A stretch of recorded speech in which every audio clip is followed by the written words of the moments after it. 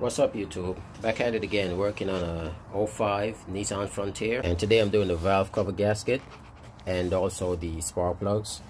It's a 4-cylinder, so it's not going to be as involved, but first we got to get off the air intake system. So we got to remove all this and whatever connecting lines and hose that's connected to it, we got to remove. I've already got these 2 bolts out, 10 millimeters. Already got this loose. Pop that out.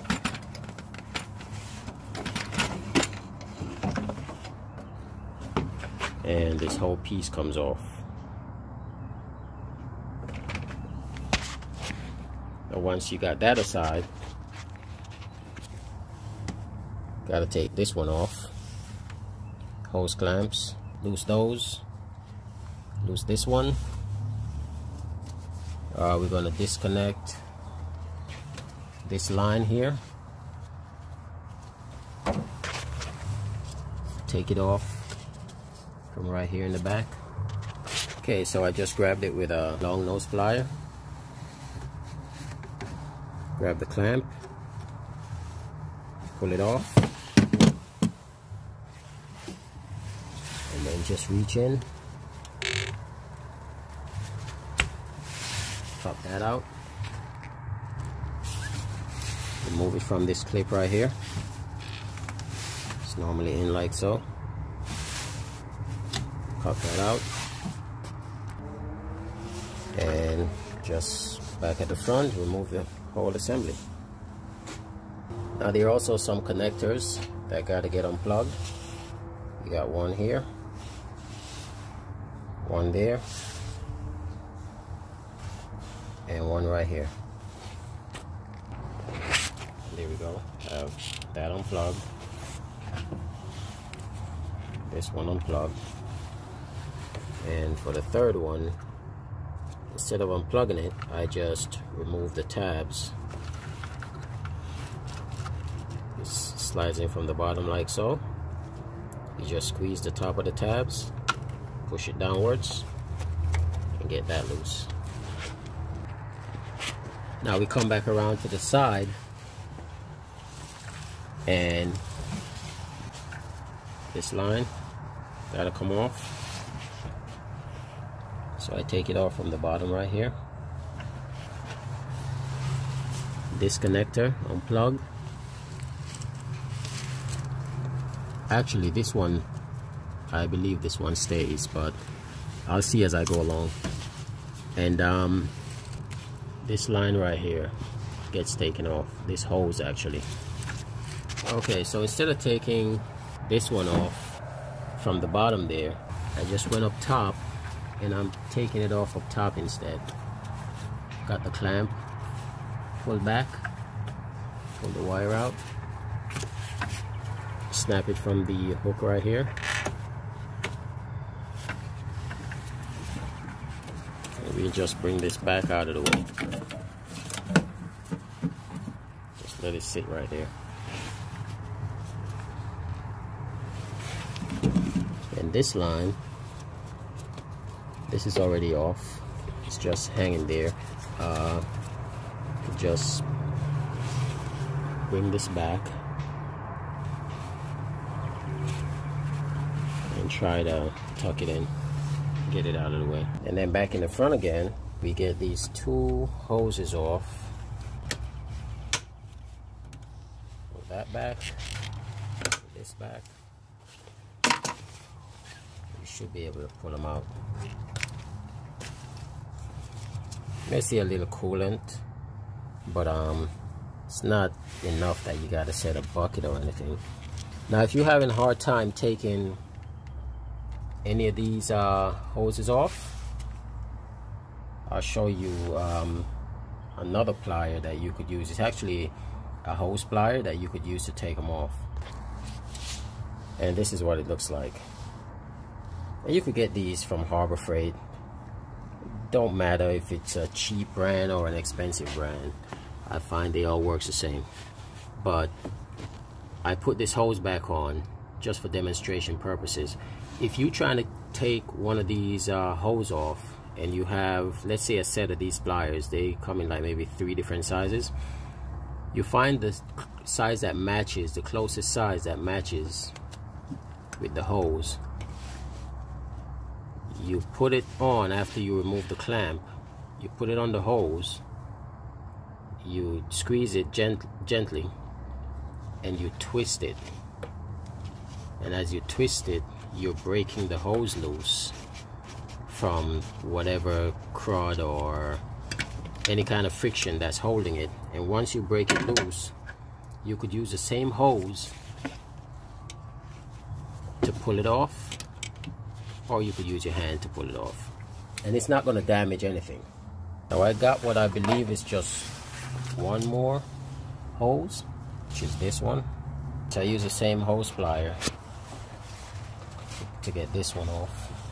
Okay, here's the fun part. Now we got to remove some nuts and bolts. So if you come on the passenger side, that's with the air box off, the air filter and all of that's off, and you go downwards, you're gonna see there's a stud right there that's got to get removed. Then there's 1 bolt, 2 bolts, 3 bolts, and then all the way on the opposite end is another stud, another nut actually, that's on a stud. You gotta remove. Once you take that off that side, we go on the passenger side, and we gotta take this bolt off. It's at the bottom actually. Let me try to get a better angle. This one right here, we take that off, and we take the others off on the opposite side, and give you a reference where it is. It's right here. So once you take that off, and the 5 on the opposite side, then this whole intake plenum comes off. As you're taking it off, be careful. Just do it very gently. Make sure there's nothing else attached that needs to get, you know, that you need to unplug, or any hoses that's hung up. And once you get that off, I'll just cut to that while I do that and come back with a video.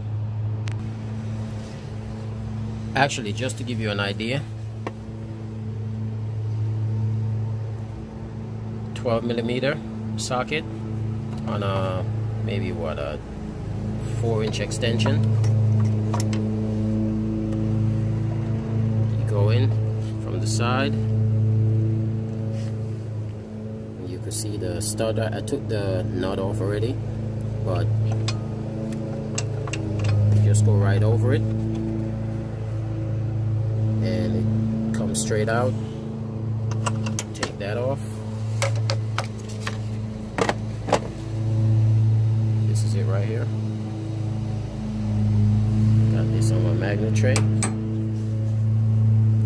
and you could actually put it in the order you took it off. So I got it here. These are the 2 bolts from the intake. So I got these on the side. So that's the first one from the front of the engine. That's the first nut. Now we got to do the bolts.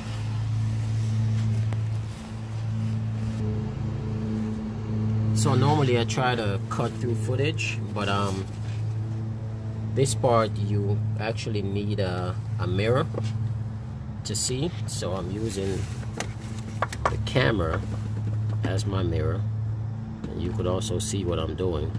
So from above, go in. There it goes right there, the bolt. Got your socket. It's on. Get your drive on this end, and you back it out. Got that out. Now I gotta go to this one. As you can see from this is the front of the engine. So first one, second one, I'm gonna go in order, third, fourth, fifth. So when it's going back on, that everything is going back where they were. So everything's gone from this side. 2, 3, 4, 5. And that's the layout. So the first one in the front, second one, third one, fourth one, fifth one. Now the other side, on this side of the engine, is just one bolt pretty much that's got to get taken out. Now once you get this bolt out from this bracket right here, and it's a short one, so that's it right here. You get that out, slide the whole intake a little to the left so you could pick it up just a little bit, and the top of that bracket is just a rubber that sits in a groove. You could twist it and pull it out. That's what it looks like. So that's why we only had to remove the bottom bolt. The top one is just, you can see the groove, it slides right up. Now there's also one more hose actually I forgot to remove, and it's this one right here. Comes all the way, goes around, and goes down right here. But then again, it's so much slack in it that I'm just gonna leave it. I'm gonna take the unit off and just lay it on the side. Now you got to be careful pulling it apart once you start removing it, because there you can see the injectors. If you look down, those are the injectors. So you want to be careful. They're not going to touch, they got a lot of clearance, but just be careful when you picking the unit out. Got it halfway off, and these two connectors do have to come off. This one and the one that we disconnected, gotta take that apart. It's actually just a push tab. Push on the tab right here and pull it apart. Now that's what it looks like with everything off.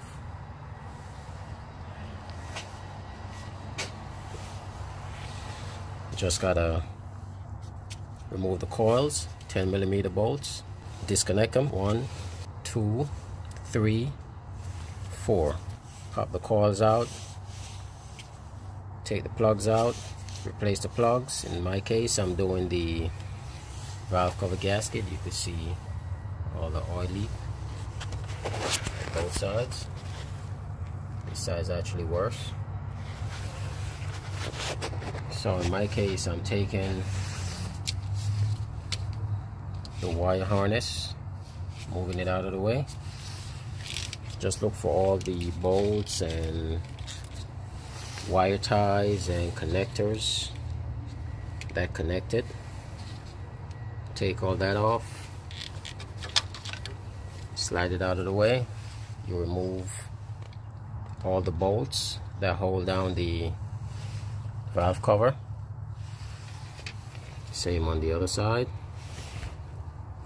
So you got 1, 2, 3, 4. I believe there's like 3 in the back, or 1 in the back and another one right here. Take those off and the cover should come right off. Okay, so I got everything off, the harness. Here are two other things. Now I put new bolts. The valve cover is back on. Brand new gasket. New bolts.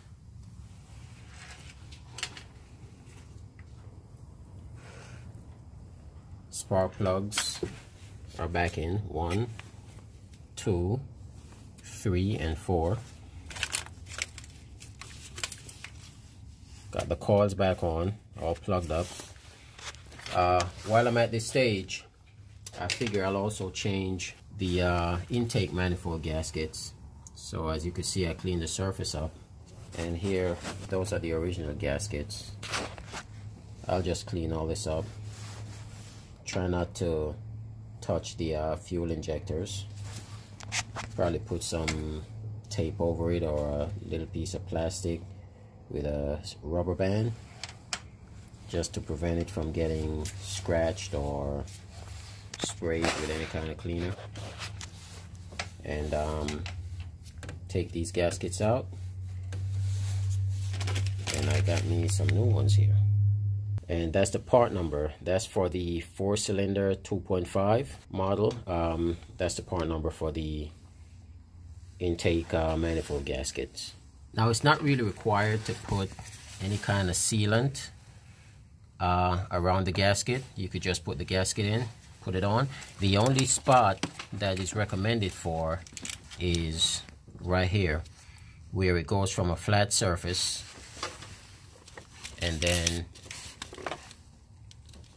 it actually goes flat here, then it goes up, curve, and goes back down.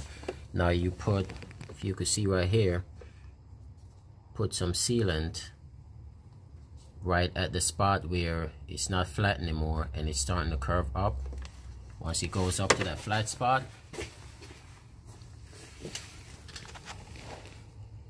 put a little bit there, and the same on the other side. That's the other side. Starts coming back down, and you can see the sealant. And it's actually, this is the one I use. It's actually what's recommended, but you could do your own research. The Ultra Gray Rigid High Torque RTP silicone. That's the item number right here, and it's made by Permatex. And that's made for you can put it on valve cover gaskets and a few other things. It says it right here in the description.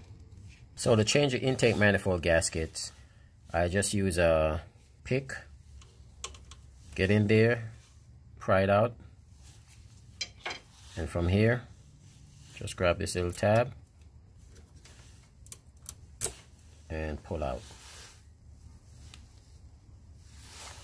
And you just want to match it up with one of your new ones. Make sure it's the right ones before you take all of them out. And what I am going to do is get a piece of paper towel. I'm just going to spray a little bit of brake clean on it, on the paper towel, fold it, and get it in the groove like so, and just clean inside that groove where the new gasket is going to sit. That way it gives it a nice tight fit. And that's the new one in. Perfect fit. So now I could do the other three. And if you look, you could see how much higher it sits. So we're ensured of no leaks, no vacuum leaks. And there we go. We got all 4 on. So now it's just to mount everything back. Give her a crank over, and she'll be good to go. Now we just gotta make sure that the stud sits in the hole in the front, and this metal bracket, there's like a little recessed area that it snaps in. That's in, and it's hard to tell, but same thing in the back. Make sure all the gaskets are on. Line everything up, very gentle, and then slowly slide it in. So now we just want to check. You could see the stud sitting through the metal bracket in the front. All these other holes line up perfectly, and in the rear, same thing. You could see the stud right there sitting through the metal bracket. So at this point, I'll just grab the nut for the studs and put the two nuts in by hand, just to hold it so it doesn't move. I'll come on the opposite side and I fit this bracket back in. Now this bracket, if you recall taking it off, dropping all kind of tools here, it sits right in that little groove right there.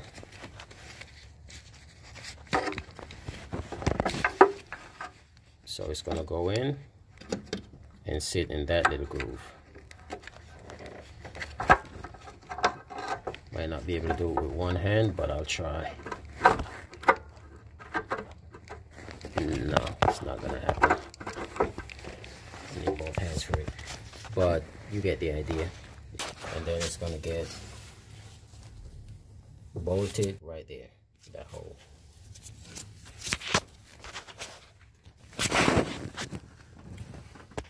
So now I got the studs in, front, rear, and on this side have that bracket. It's held in at the bottom. Seated in at the top. Not sure if you see that, but seated in at the top.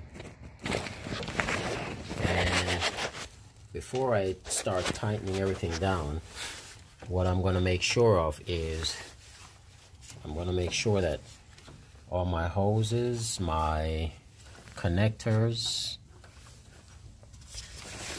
one down here, make sure everything is where they should be. Nothing is pinched or kinked. And once that's fine, put all the bolts in. Put the other, I believe it's 3 bolts, the other 3 bolts in here. Button it all back up, and that should be it. Okay, so everything is all torqued down. Stud right here. First bolt, second one, third, fourth, and then we have the other stud right here. All the connectors are back on. This connector down here. These 3 from doing the taking off the valve cover.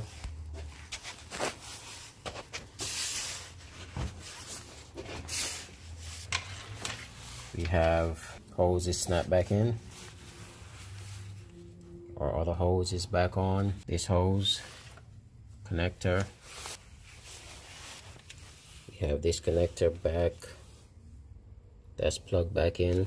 We have our one hose right here.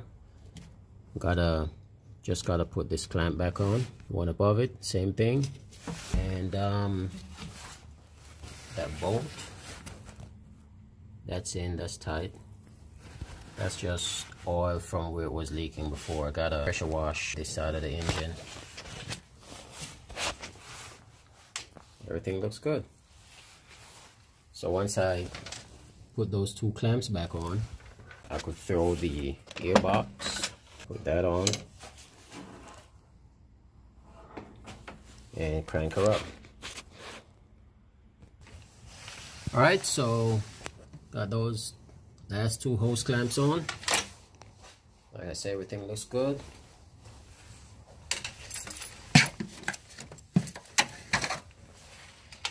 Everything's cleaned up. Battery connected.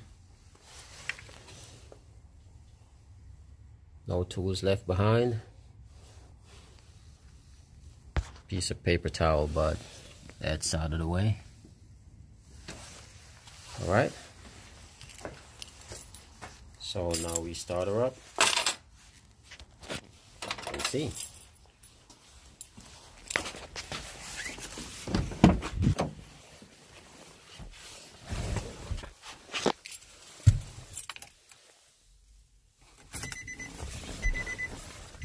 This one's a manual, so neutral, clutch,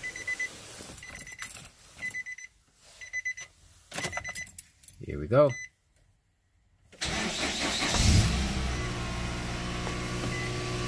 Nice, sounds good. Still in neutral, e-brakes up, let's go back around.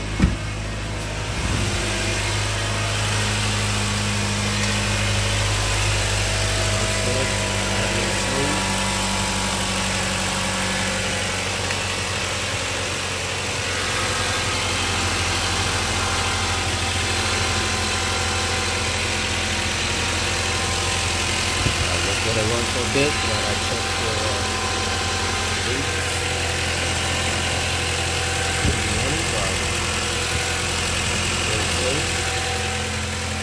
And we're all done. Thanks for watching.